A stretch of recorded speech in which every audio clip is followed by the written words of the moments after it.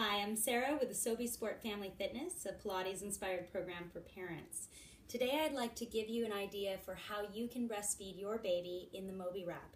Right now I have David, who is 2 months old, in the Moby wrap. You can see he's fast asleep. He's so sweet. He's been such a trooper in helping me make these videos so that I can encourage other moms to explore and experiment so that they can nurse on the go and feel really comfortable in their Moby wrap.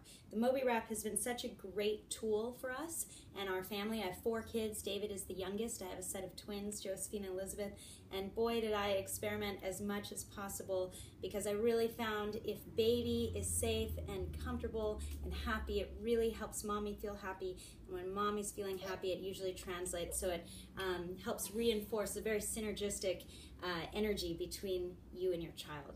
So in this particular video, I want to give you an idea for how do you breastfeed your baby without taking baby in and out. So I've given some other options. One is you tie the, I call it the X, that's the crisscross of these panels. You tie this X really loosely and very low toward the opposite hip from the breast you're going to feed on. So if you're breastfeeding on your right, you make this X very loose and very low over to this hip.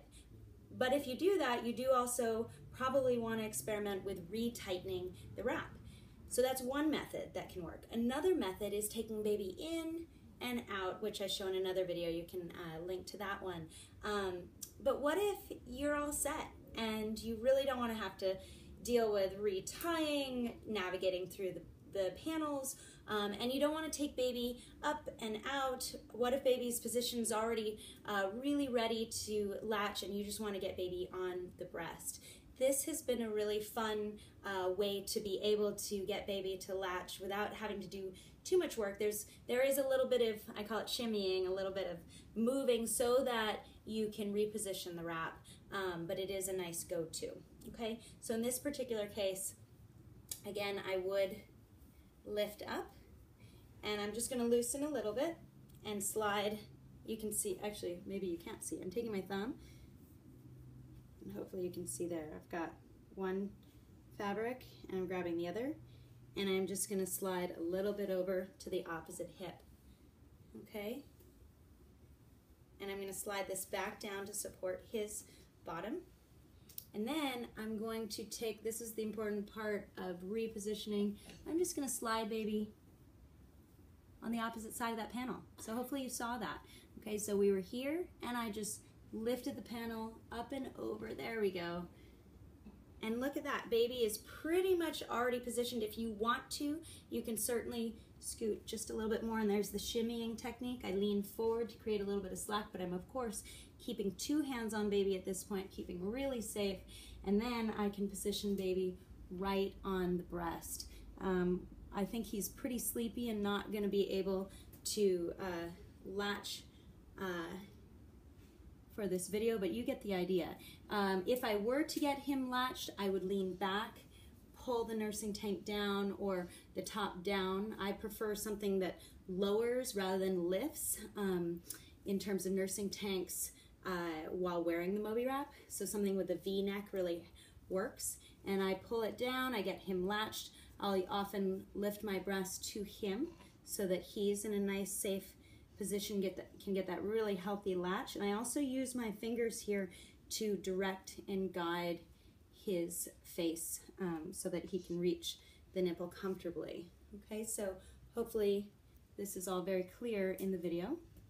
Again, I haven't done much to the wrap. All I've done is move his hips over to the his hips, the bottom, the panel, just moved it over to the opposite side from the side he's going to nurse on. So if it's my right breast, my left hip, his hips are over to the opposite side. Okay, let's say he's done. Now how do you get out of this, and what's a quick go-to?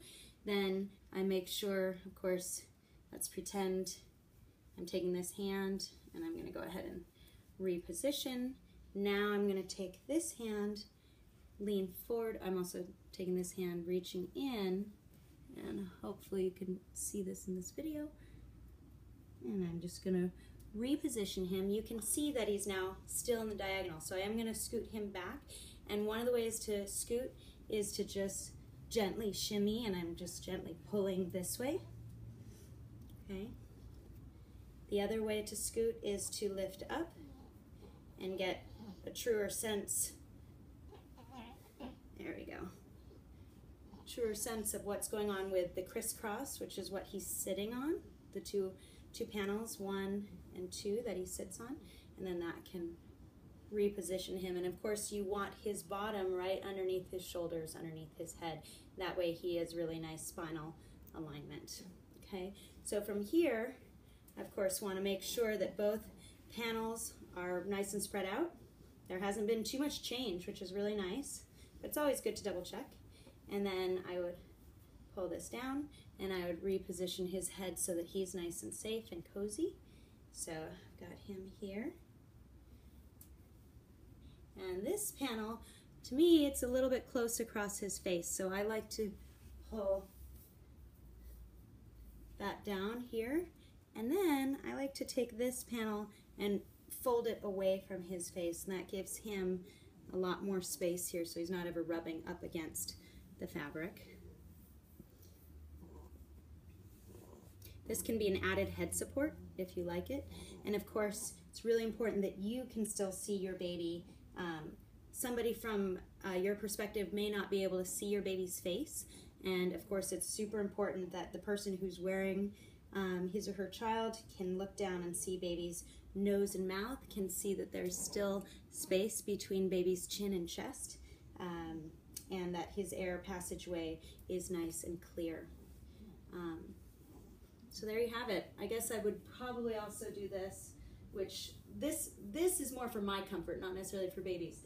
This just pulls down and redistributes the fabric, so it evenly distributes the weight across the wearer's back, which really supports the back nicely. So baby's comfy, mommy's happy, and I was able to nurse in the Moby wrap without taking baby out and without repositioning the wrap too much. All I did was simply do a little bit of shimmying over to one side, get the baby latched. I did take the head and go underneath the panel. That was a big step, a really important step. Once the baby's latched, he or she feeds, then I make sure to reposition the head back to the center, scoot the hips, and then just tuck in the head and make sure that everything else is really safe. The knees are up high above the hips and baby looks comfortable. So I hope that helps. I really appreciate you checking out my YouTube channel. If you have any questions, let me know, and I'll see you next time. Thanks so much. Bye-bye.